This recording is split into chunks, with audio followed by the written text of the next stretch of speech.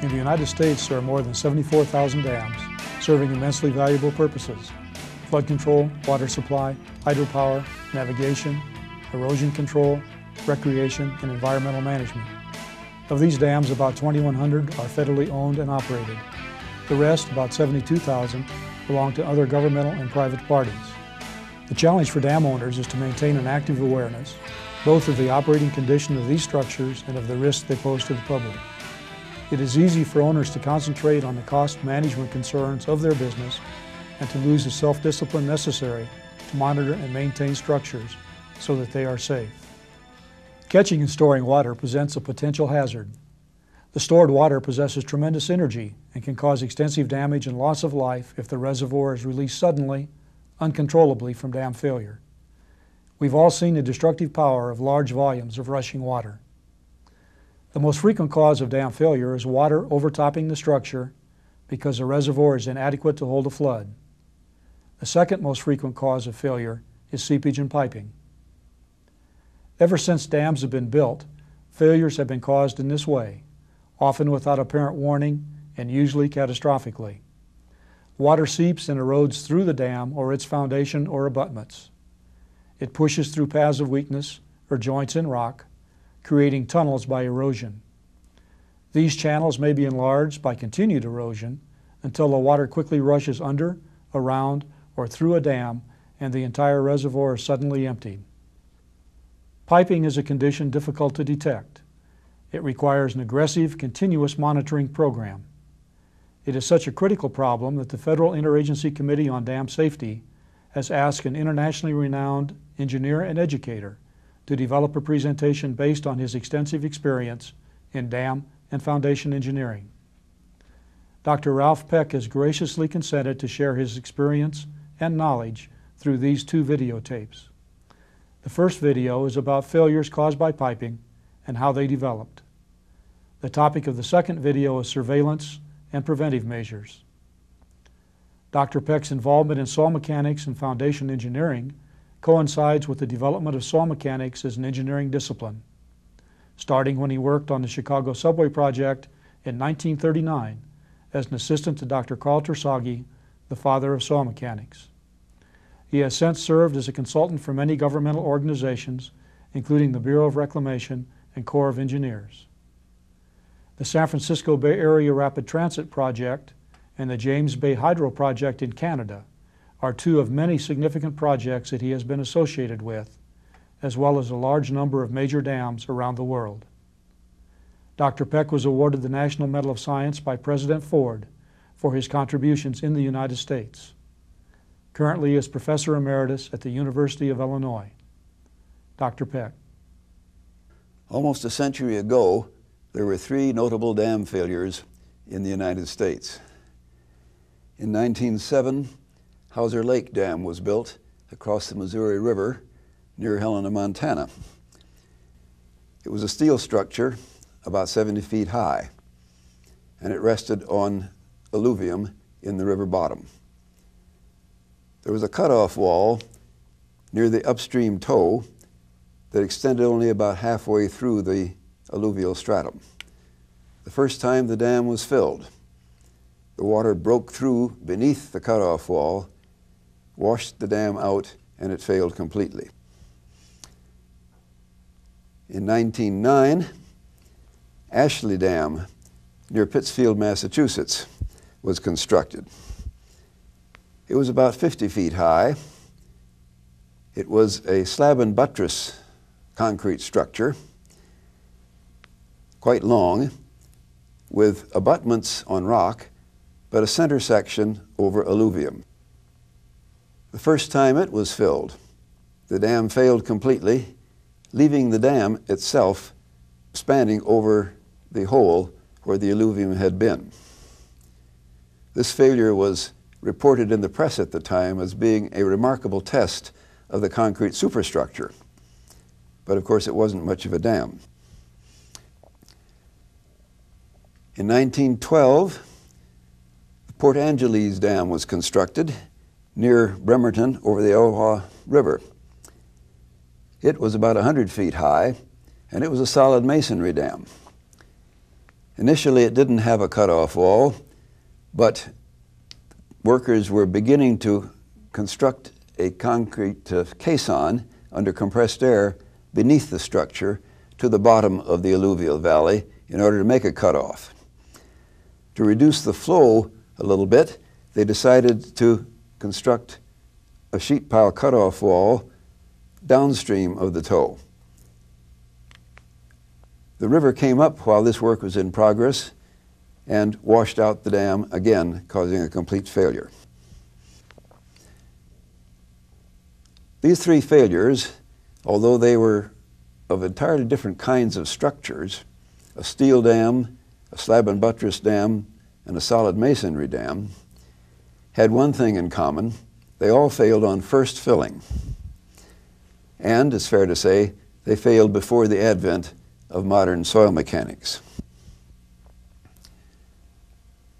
If we come up to 1951, Ontario Hydro built Sir Adam Beck No. 2 power plant. This is at Niagara Falls. And the scheme of the layout was to construct tunnels from above the falls through the dolomite bedrock to the escarpment above the gorge downstream from the falls. And a pumped storage reservoir was constructed above the escarpment. The power plant was down below, of course, and the idea was that water could be stored at times when the falls were not a scenic attraction, that is, late at night when there weren't people to look at it, for example. And then the water would be released to make power at times when the scenic attraction of the falls wouldn't allow people to reduce the flow. The reservoir was contained by a dike which had a conventional sloping clay core resting on a dumped rock fill with a couple filters in between. The dam rested on the Niagaran dolomite, the bedrock of the region, and the rock fill itself was separated from the underlying rock by a cushion layer, 2 layers actually, of finer grained material, so that the rock fill could be embedded on it instead of resting its sharp points on the underlying bedrock. One day, sometime after the dam was constructed, 7 years as a matter of fact, one of the watchmen was walking the ditch as he was supposed to do every day and noticed that there was muddy water, and he set in motion the procedure for lowering the reservoir. And when the reservoir was emptied, it was discovered that there was a sinkhole in the dam and a sinkhole through the core. It was also discovered that the limestone, dolomite, beneath the structure was jointed.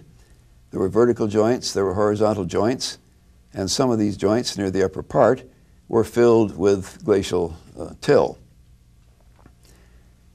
And some of this fill had washed out, so that there was an open channel from upstream above the dam to a part beneath the structure, and literally the force of the water as the filling had washed out of this joint was like a fire hose on the underside of the fill. It washed the cushion up into the rock fill. It let the rock fill subside, and that in turn let the core subside and caused a sinkhole in the core. And it also turned out that this particular joint that washed out had, upstream from the dam, been the location of a light pole that was used during construction. And to establish the pole, a hole had been blasted into the limestone bedrock. And that hole gave access to the joint for the water in the reservoir. It took 7 years for that joint to wash out, but when it finally did, the dam failed. The failure wasn't complete. It was localized simply because the warning was given soon enough by the alert inspector. And quite incidentally, it was a holiday, a Canadian holiday, on which the dam failed, and the inspector certainly gets credit for doing his job on that day. In 1965, the U.S. Bureau of Reclamation constructed Fontenelle Dam. This is a rather long earth-fill dam going between sandstone and shale cliffs. It had its spillway on the right-hand side against rather steep abutments. The abutments were not treated by dental concrete. The treatment that was chosen for preventing leakage through the foundation and abutment materials was grouting. But the rock against which the core was placed itself was not treated with any sort of dental concrete, so there are occasional open joints. We see some here, several inches wide, and against these open spaces, the dam fill material, including core material, was placed. In the spring of 1968, when the dam was filled, seepage appeared near the toe of the dam, near the junction between the embankment and the spillway. And rather rapidly, over a period of 2 or 3 days, the seepage made an enlarged hole, began to work its way back in the abutment. We see here in the fill a stage just before the roadway collapsed that goes to the spillway. When the roadway collapsed, the dam by that time had been pretty well drawn down, so that it was not an actual failure in that the reservoir was dumped, but it was very close to being a failure. There were a series of violent surges just before the final collapse that took the spillway bridge with it, but the dam as a body was saved.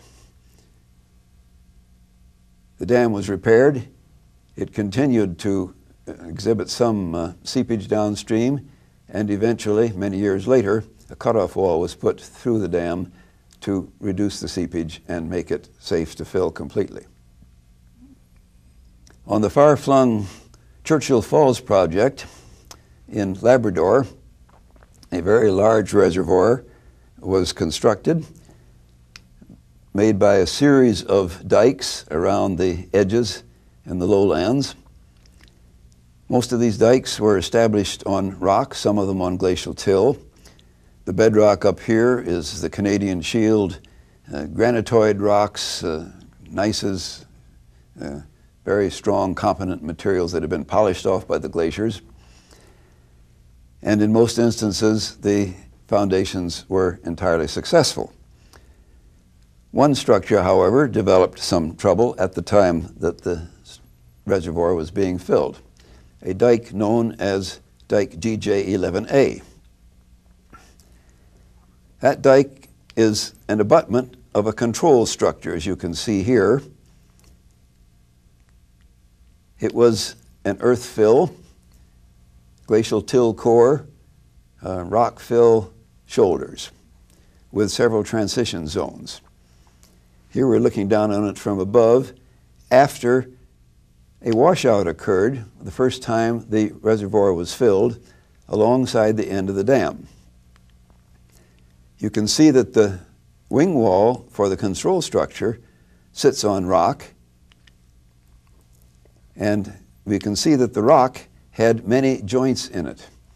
This is ancient Precambrian granites and gneisses. There are joints primarily because under the weight of the glacier, the rock was compressed, and when the glacier melted away, the rock rebounded and produced a number of flat-lying joints as well as right-angle joints vertical in several directions.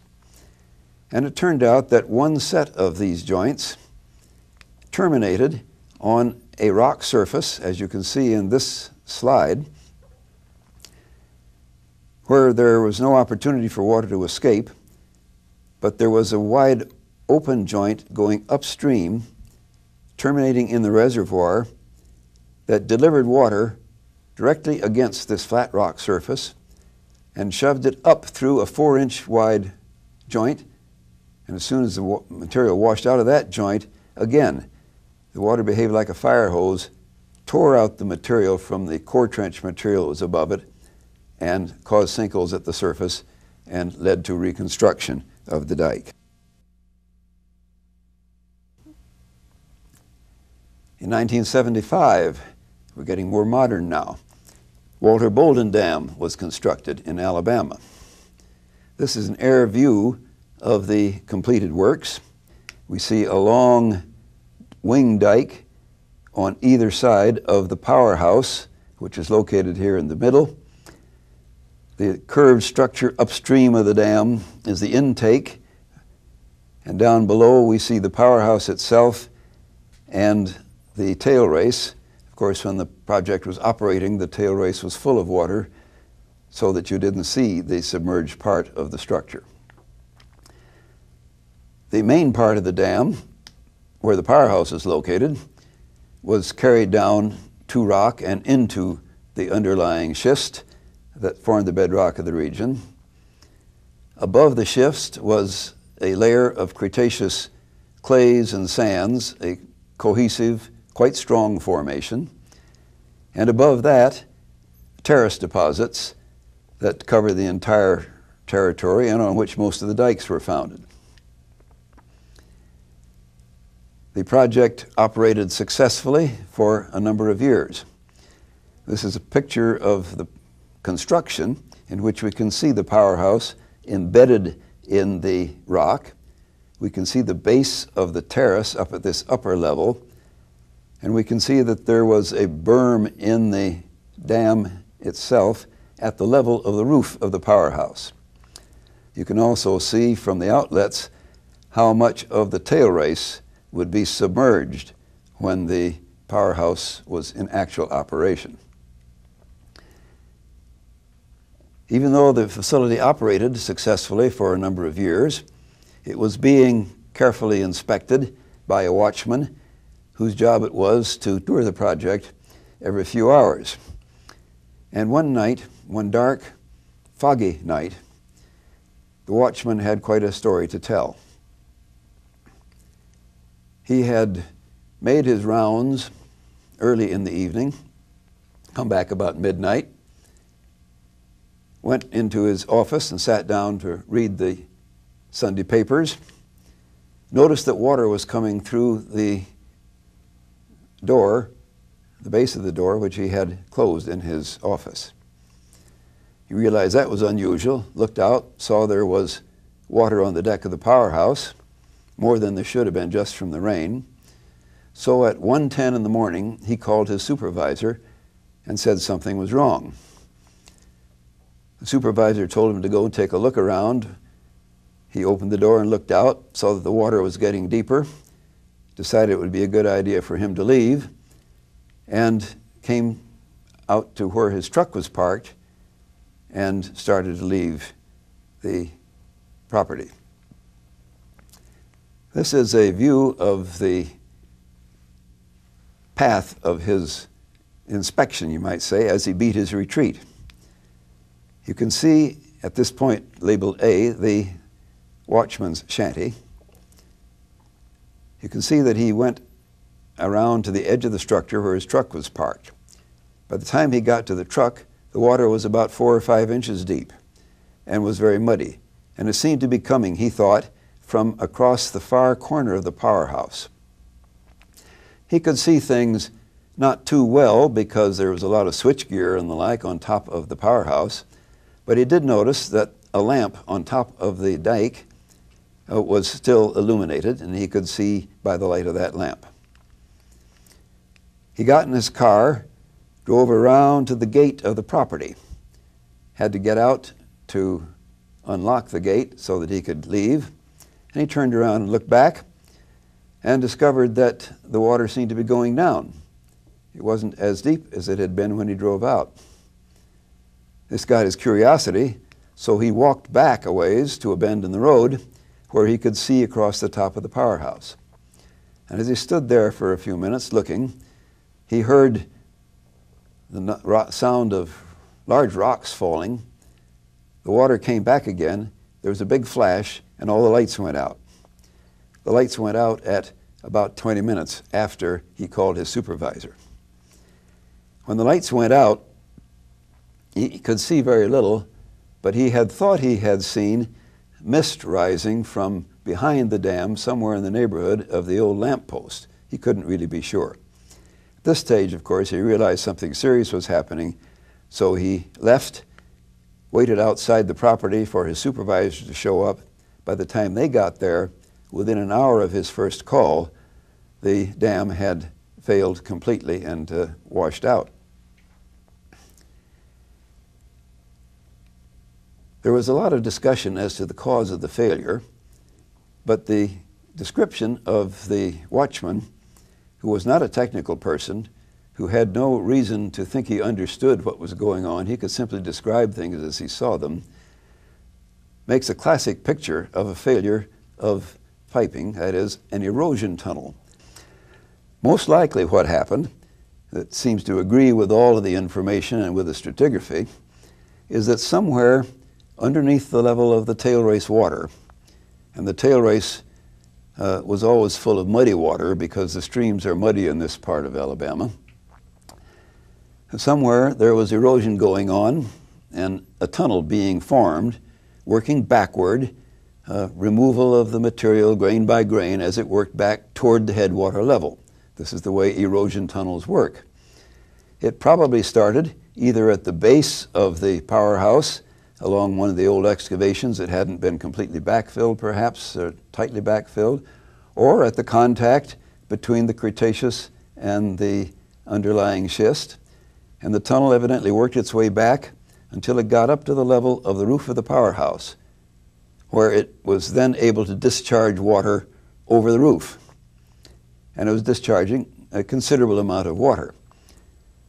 As time went by, the tunnel got bigger, and when the big collapse occurred, when the lights went out, when the watchman heard the rocks falling on the roof and the like, is most likely the final breakdown of the arch over the tunnel, and the dam failed by breaking through.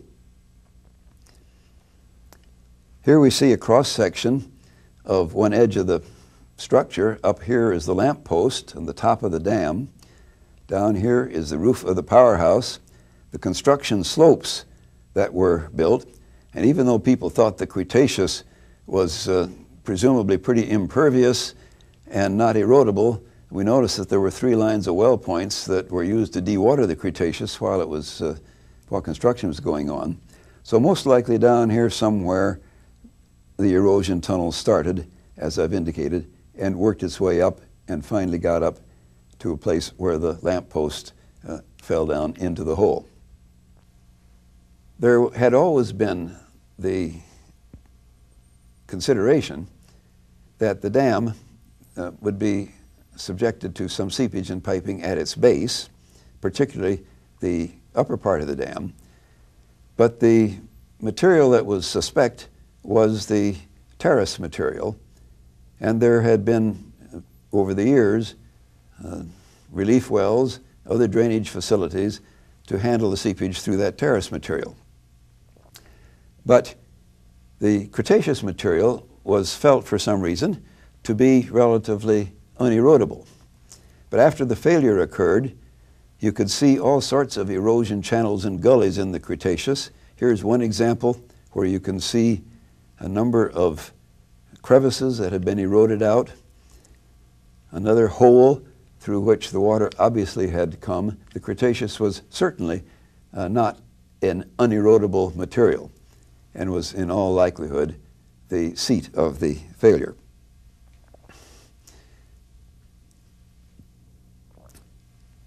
Very shortly after Walter Bolden Dam failed, which was a delay of some years after it was first filled,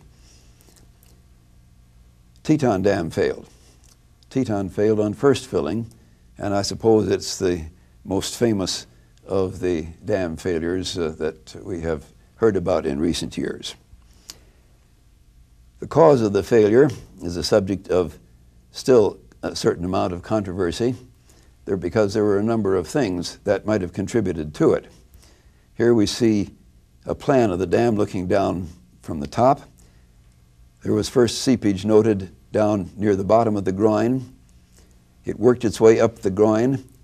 There was a tunnel that one could see at the top, an erosion tunnel, so obviously water was coming through.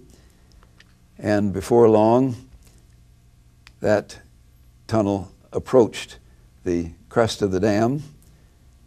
People tried to fill the hole with bulldozers. They lost the bulldozers in the hole. And before very long, within a few hours, the dam broke through, and before the day was over, the dam had not only failed, but the reservoir was empty.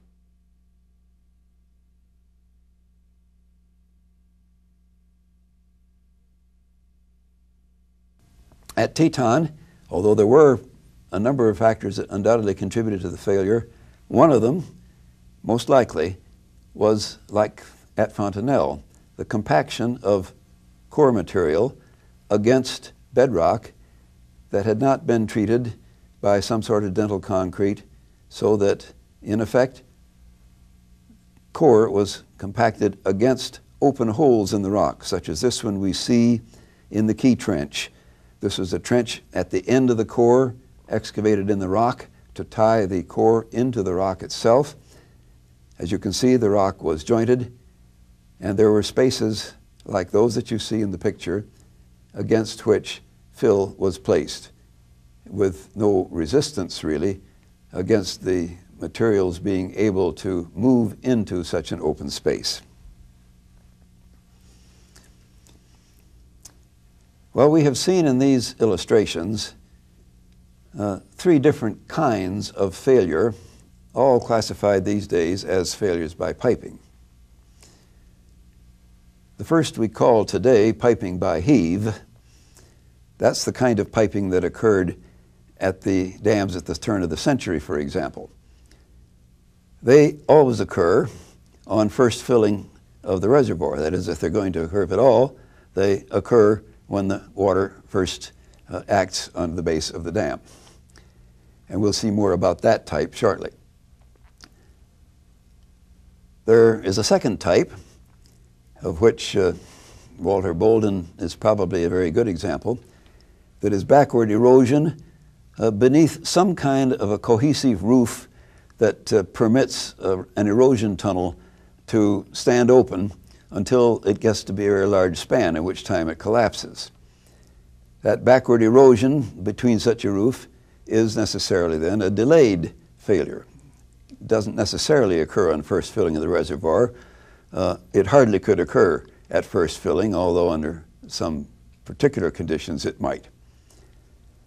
And then there's a third type, which is sort of intermediate in a way. It's the removal of filling in joints and altered rock and other weak materials, which we saw exemplified in Sir Adam Beck, for example.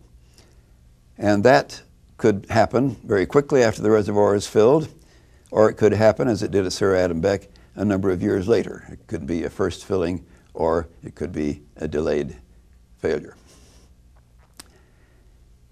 For piping by heave, there is a good theoretical basis on which we can analyze the type of failure. We may not be able to get numbers for final design, but we get the concept and understand what's going on and can put quantitative numbers on it. This was first developed by Terzaghi in about 1921 and illustrated by this flow net of the water going beneath a simple concrete block resting on the surface of an alluvial deposit, retaining a body of water. Now, this flow net is just a graphical representation of the mathematical solution of the flow of water through a permeable material, in this case one that has constant uniform properties in horizontal and vertical directions. It's a homogeneous material. And the mathematics lets us draw a diagram like this, in which the flow can be divided into flow channels, as we see here. Through each channel, the same quantity of flow passes in the same length of time. And as the water goes through the flow channels, it loses head, and these dashed lines represent lines of equal potential or equal water pressure. That represents how the head is lost as the water goes to the downstream toe. Since the same quantity of water flows through each of these flow channels at the same time, it's pretty obvious that where the flow channels are very constricted or very small, the velocity is greater than it is elsewhere, and the corresponding seepage pressures are greater. The uplift pressures at the downstream toe, for example, are very large in this area right next to the edge of the structure. That's the smallest area, the largest velocity. So here's where the failure could occur. And Terzaghi demonstrated by model tests that this phenomenon agreed with the theory. At the same time, he came up with a method of taking care of the problem, the use of filters or weighted filters. Because he investigated this problem for a client that was bidding on a particular job, he patented the procedure, and these photographs are from his original patent papers. They are very simple, but you can see a block here that represents a dam. You can see a filter downstream and a weight on top of the filter. And the whole idea was that where the flow lines would be concentrated and tend to come up just downstream of the dam, the water could escape into the filter, which is coarser than the underlying material, and which is held in place by the weight on top. He even went so far, as you see in the second sketch, as to put, in some instances, the filter underneath a part of the dam structure itself, so that the dam provided some of the weight that held the material in place. And by means of the flow nets for various conditions, it's possible to see what kinds of remedial measures or preventive measures would be helpful. There are several flow nets sketched in this and the following slides, which illustrate these points. In this flow net, we see a cutoff wall placed near the downstream toe of a dam. Ordinarily, if you had your choice, you would put a cutoff wall all the way to the bottom so you could cut off the flow entirely. But sometimes that isn't possible, and this flow net shows a cutoff wall that only goes part way to rock down on the downstream toe. And you can see that the flow nets have the flow lines spread out on account of the presence of the sheet piles near the discharge point, and that is a favorable element in reducing piping at the downstream toe. The next flow net has a short cutoff wall on the upstream side, which reduces the flow, but of course doesn't cut it off completely. But the flow channels are collected downstream in a filter like that Terzaghi had in his patent papers. The next one shows a drain near the downstream toe and no cutoff at all. There's more flow, of course, through this foundation. There are fewer equipotential lines, as you can see, but the flow is harmless because it comes up into a filter which is weighted down by the structure. And this fourth one shows the effect of a long upstream blanket, which makes the water flow a long way before it can get to the toe of the dam. It reduces head all the time as it goes, and that reduces the uplift pressures near the toe. In this particular flow net, there is also a filter at the downstream toe, but the effect of the blanket is the thing that this primarily illustrates. All these are tricks that can be used to reduce the likelihood of piping when a dam is being constructed in the first place. All of these apply to a mathematically homogeneous material, not stratified, not with lenses and peculiarities of that sort in the material, and all real materials have these defects. All these that I have shown you so far are for materials that have the same permeability horizontally as vertically. But we know that in nature, in sands, the permeability in a horizontal direction is usually very much greater than that in a vertical direction. So these only give us ideas as to protective measures that we can use, but they aren't really a sound basis for final design. Real soils are stratified with horizontal permeabilities greater than vertical permeabilities. We can draw flow nets, theoretically, for those conditions just as well, but the flow lines and the equipotential lines no longer make squares. They make distorted figures, and the amount of distortion, as you see here, it depends on the ratio of horizontal to vertical permeability. But again, the problem can be solved mathematically, could be solved very nicely if we really knew what the permeability of the deposit was. All these things are very helpful to us in understanding the problem and in conceiving a design, but they're not things that we can rely on to give us numerically correct, precise designs in actual practice. The use of a blanket, for example, doesn't always work as a flow net might suggest.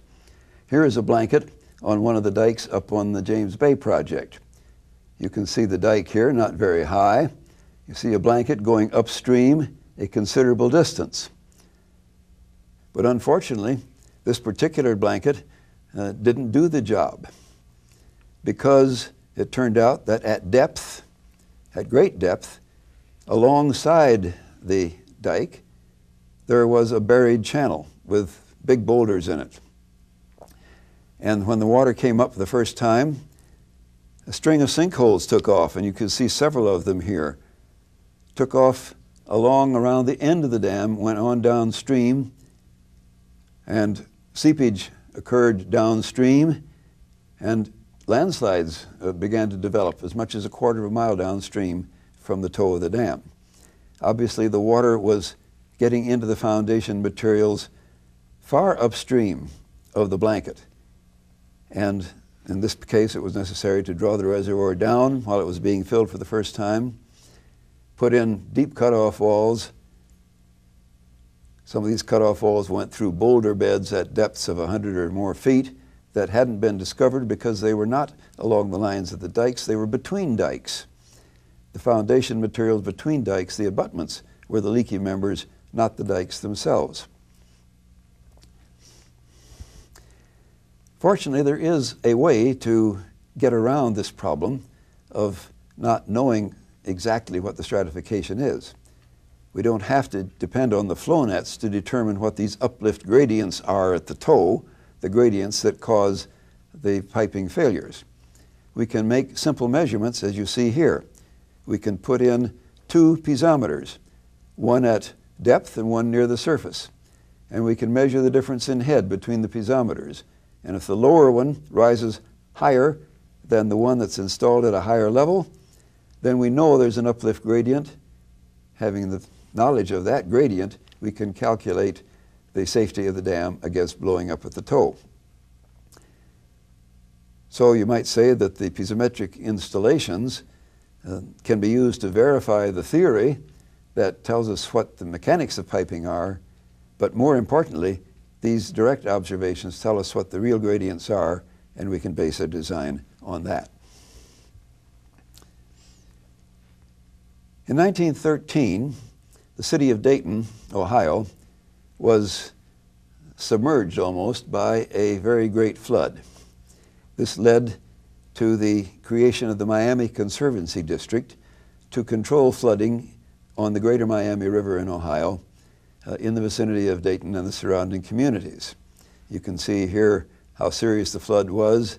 It devastated the downtown region.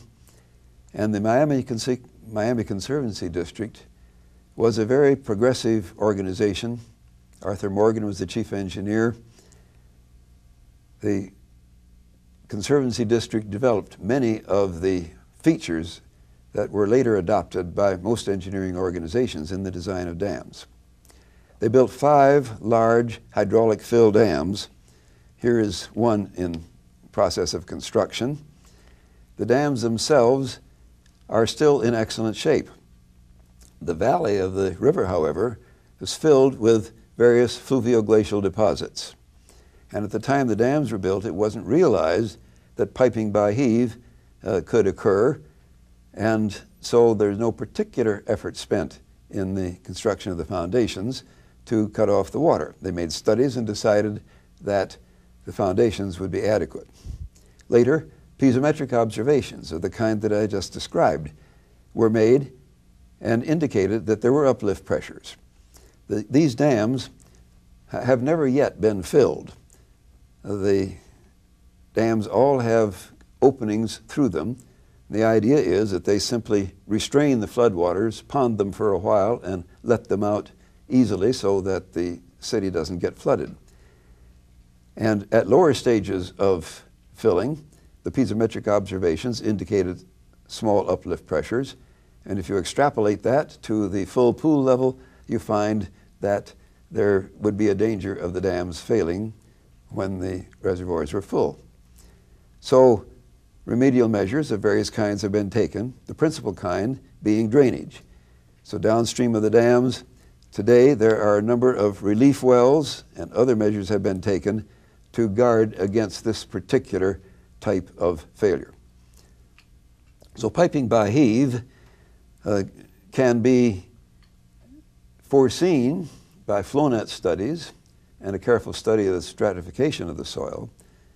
It can be checked up on by the installation of piezometers and careful observations at partial pool, and the conditions under full pool can be determined by extrapolation with considerable accuracy.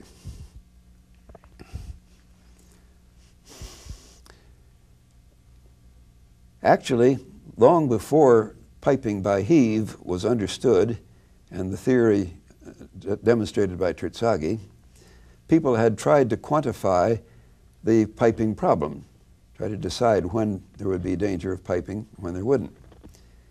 And the oldest efforts go back to a gentleman named Bly in 1912, who developed a line of creep theory. He developed this by studying the failure of various dams, mostly low dams, associated with the irrigation system of India. And he got the idea that the water flowed from upstream to downstream under a uniform hydraulic gradient, and the longer the seepage path, the less dangerous the condition might be. And so he related the factor of safety against failure to the line of creep, so-called, which on this particular sketch you can see represented by a particle of water that enters the subsoil just at the upstream end of the dam, goes down the first sheet pile, comes back up, goes along the base of the dam, down around the second sheet pile. That whole length of path is the so-called line of creep. And Bly found that the ratio of that line of creep to the head at which a dam failed, a quantity that he called the creep ratio, could be related to the grain size of the material in the foundation. The finer the material, the more likely the dam was to fail. Somewhat later, quite a bit later, E.W. Lane of the U.S. Bureau of Reclamation made a much more detailed study. He concluded that the vertical sections of the line of creep, those that went up and down alongside the sheet piles, for example, were much more effective in reducing erosion, produced much more head loss than the horizontal sections. So he came up with a weighted creep ratio in which the horizontal sections were 3 times as ineffective as the vertical sections of the line of creep, and his expression for the line of creep we see here. And he too found that the line of creep was related, that the critical creep ratio at which failure occurred was related to the grain size. And those grain sizes for Lane's theory are shown in this next table.